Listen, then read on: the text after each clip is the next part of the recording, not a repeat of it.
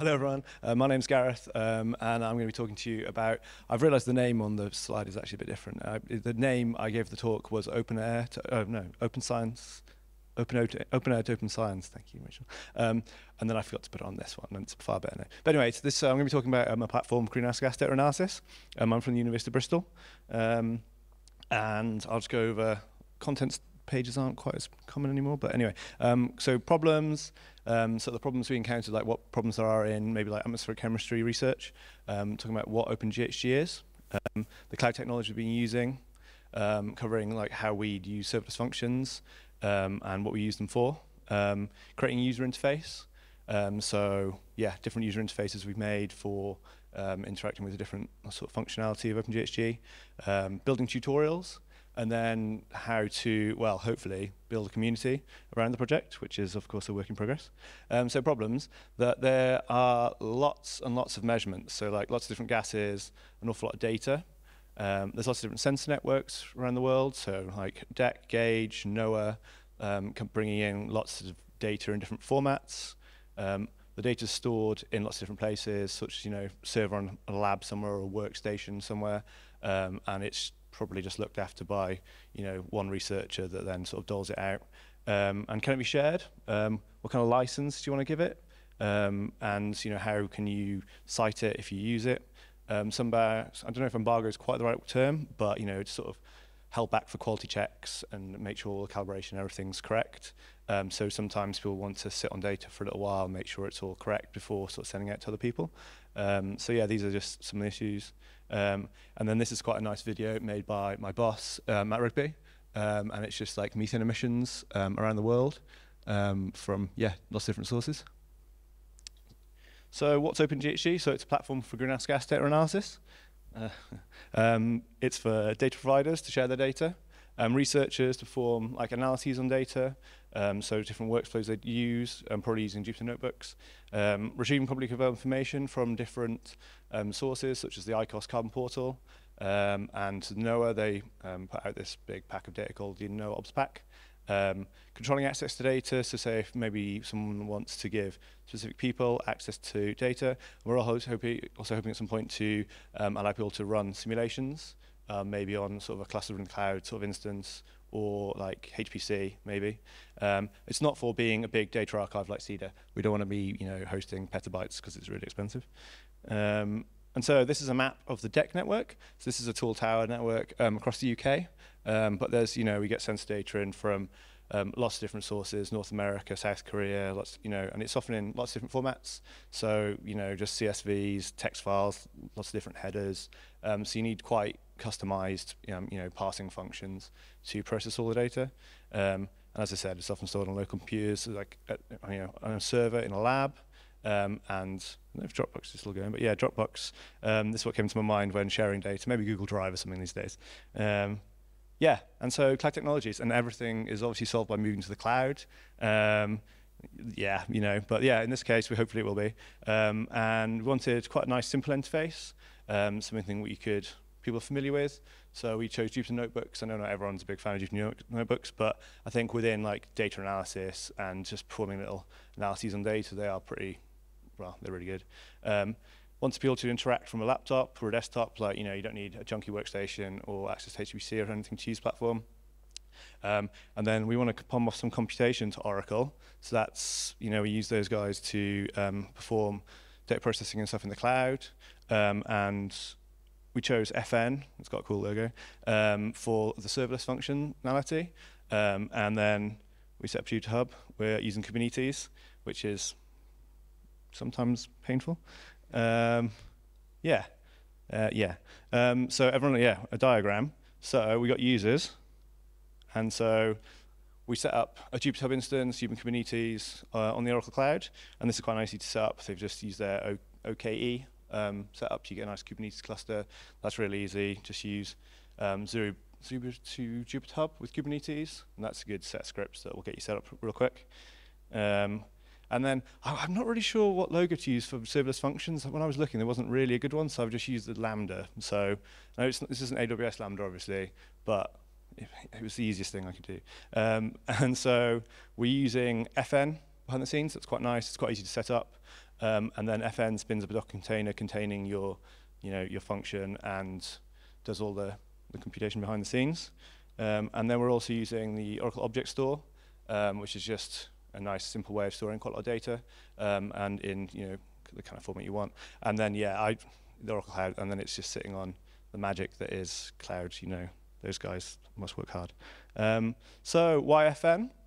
So I think the tagline for FN is it's open source, container native, and serverless. Serverless platform. And it's nice to set up. You can set up Hub locally on your computer. If you're running Linux or macOS, I'm not sure it works on Windows. And you can just allow people to move between clouds. You're not tied into using Oracle. Do have Oracle functions, I think they're called. So you just, if you want, you can just spin up a VM and just start playing around quite quickly and easily. There's pretty well supported. They're still developing it. They're still getting updates and stuff. And say if when our Oracle money does run out and we need to move to Jasmine, say, we can hopefully just move it, and then until we sort of access their serverless offering, we can just move over. This is what a call process looks like. Just a HTTP post request to FN, spins up a container, and then Python. This is anatomy. I got a bit carried away with animations here, but so the anatomy of a function call. So we've got data provider wants to give us some data, can upload it to our Jupyter instance currently. We use message pack to package the binary data and say like a dictionary of metadata and associated things all together. Use requests. Requests have a cool logo, and post that to the magic of the internet. That's all you got a bit carried away. And then FN spins up, starts the serverless function up, and we do some data processing. So most of it's done with pandas. That's probably most like data wrangling is. And then we convert that into an xarray data set, which is commonly used in the atmospheric chemistry community, and probably in quite a few others. It's a nice format. And we make sure all the attributes and everything are recorded with that netcdf file. netcdf, into the object store. There's always buckets involved. And we get loads of storage metadata, so we get, save the keys and everything where the data's stored at, and then we can pass that back through FN and then back to the data provider, who can, depending on how interested they are, they can look at that. So this is a slide that I wasn't too sure about, but some modules. So we wanted to kind of make OpenGHG nice and easy to use, and so you don't have to go digging through. Once you've used it a few times, you should be able to go back and kind of, understand where functions should be, and not have to go digging through the docs all the time. So we've got some different submodules. So we've got standardization. I won't go into too much detail about these. Like storing. So this is like storing of the data and the metadata in the object store. Object storage. So at the moment we're using the Oracle Cloud interface. Nice Python library that does all of that. But say if we did want to move it to a different cloud provider, we just sort of abstract away that some of the function calls, so we can also use it on a local disk. So say if you want to just play around with OpenGHG, you can download it and use a sort of a play object store on your local drive, which is just files and folders. So you can have a bit of play. It won't be as fully featured, but most of the things will work. And it's also quite handy for development. Cloud, which handles all the calls to the functions and packages all the data. Analyze, which my colleague Rachel's been working a lot on. So this is commonly used workflows. So combining like time series data, modeling data, footprints, all that type of thing. Transform, again, this is for like transforming data, adding some caching ability. So if you want to do some changing of data, you don't have to redo it all the time. Plotting, so just creating some hopefully handy plotting functions. Just to make plotting a bit simpler, so you don't have to remember, I don't know, maybe your matplotlib. It's a lovely interface. So the whole thing's typed. This maybe isn't that interesting, but so it's all typed with MyPy, and it's a fickle beast sometimes. So we have some custom types, and it's actually quite handy. We found quite a few what would have been bugs using MyPy, and util, which is just handling timestamps and things behind the scenes.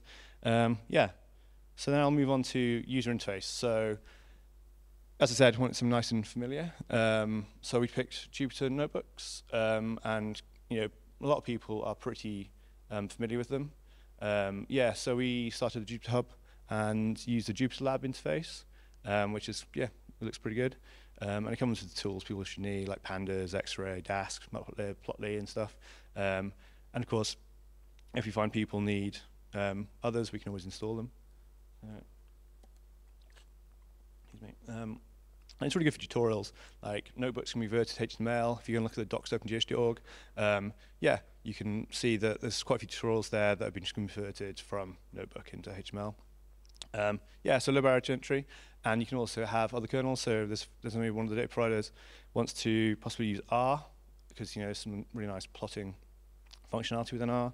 So yeah, if we could pull some data and give them some data, and then use ggplot2 to do some plotting.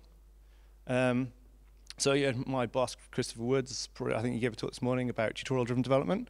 So this is something that's quite nice. Like I don't, probably don't do it absolutely correctly, properly, because you write a function and then you write a tutorial, then you realize the function is awkward to use, or just you have to jump through some hoops.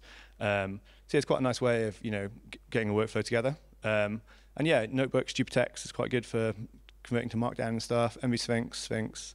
And yeah, once you've got a setup, really, it's quite all right to use. And again, that's at the docs OpenGHG.org, and that's updated whenever CI pipelines run and all the tests pass and everything.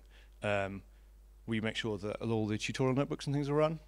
So, because it's quite easy when you change things, and you're sort of developing quite iteratively, say, for tutorials to get out of date. So yeah, we run those, and we get a failure on one stage of our CI if the notebooks fail. And yeah, we think that users should be able to get started within minutes of getting up on the hub and running through some of the tutorials. So this is just a quick overview of one of the tutorial notebooks. So you might recognize the notebook interface, and then we're just going to pull some data down from the ICOS Carbon portal. So we're just going to use this retrieve atmospheric function. And this goes away. It'll take a few moments because we're pulling data down from the ICOS servers. And what we get back is an obs data class. So this is just a data class. And it's got some methods on it, and it pulls down all the metadata associated. So ICOS provides quite a lot of data and metadata. So here there's an extra data set that actually looks quite nice within a Jupyter notebook. So you can have a look at that. You can check its attributes and all data variables and coordinates and stuff. And we can also look at the metadata. So the metadata is just a dictionary of metadata. So everything you should need, the lat long of the station, heights, the conventions, citation string, that type of thing.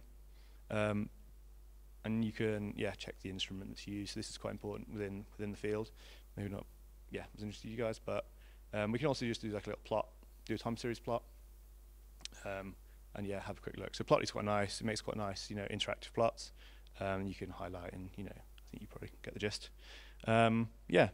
So we then, I think with lots of projects probably, you think sort of creating a Python data analysis platform, and then one day it was exciting because COP was on, and we needed to make like a data dashboard. So I just created I had a little bit of experience using React, which is quite a nice, pretty nice JavaScript library framework. Yeah. And just created like a little time series plots on it, and using Leaflet for mapping. So yeah, we scrape data from different networks. So Beacon, AQ Mesh, and a data provider within the ACRG in Bristol had an instrument up in Loch Lomond. So that's all stored on GitHub. It's all publicly available, dashboards available, and all data was made public CC by 4.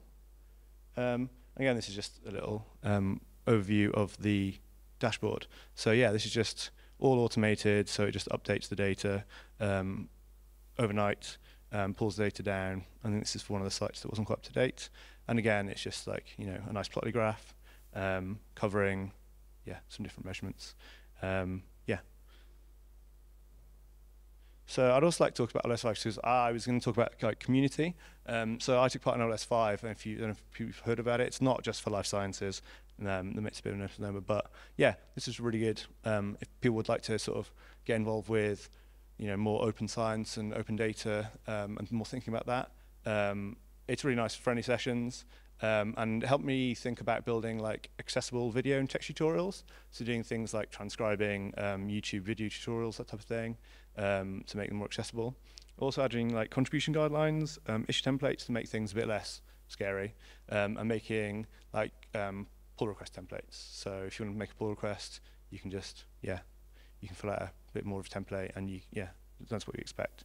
I also started OpenGHG Gitter channel, but as it's a bit quiet. But you can check out openlifesci.org, and I'm not sure when OLS 6 is starting, but yeah, I can highly recommend it. And so a community, well, hopefully build a community of different researchers. Build something useful, people use it. So we got guinea pigs in the ACRG, PhD students that we had a session a while ago actually, which was really good, getting like workflows that people use and getting them to use OpenGHG, and see how they could move away from using their sort of current sort of academic code base, and build plugin functionalities so people can add things to the platform more easily, and thinking about non-Python users, so like R users and things. So yeah, I'd like to thank Rachel, who's here, Matt Rigby, Christopher Woods, the RSC team at Bristol, and the ACRG, the Atmospheric Chemistry Research Group. And also NERC and the guys at ICOS. We had some good talks with. And yeah, you can check out our OpenGHG organization on GitHub, github.com/OpenGHG, and pretty much everything's under the Apache license, version 2. So thank you very much.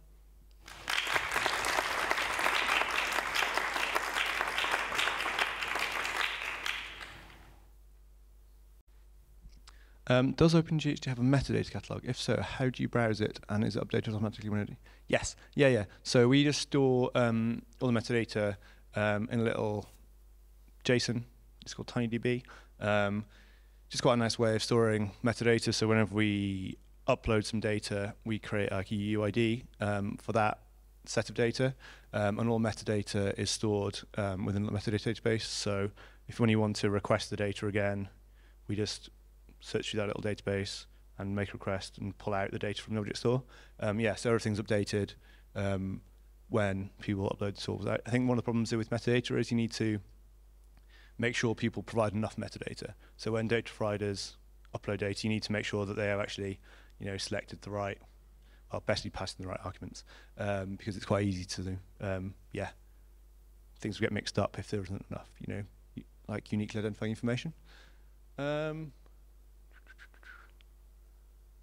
Use React to make GitHub pages, static site, use dynamic-ish data for the COP dashboard. Yeah, so we have just hosted that on GitHub pages, and just use React to pull down. So when the data is passed and pulled down from the different sites, that then is committed to a GitHub repo, and then when you load the dashboard, you just pull the data down from that GitHub repo. So that seems to work quite nicely, and it's quite an easy way of just using GitHub for everything. Really, we don't have to store it anywhere. I've just automated a script that makes a commit to a repo. And that worked. I didn't think about combining them, but yeah, separate anyway.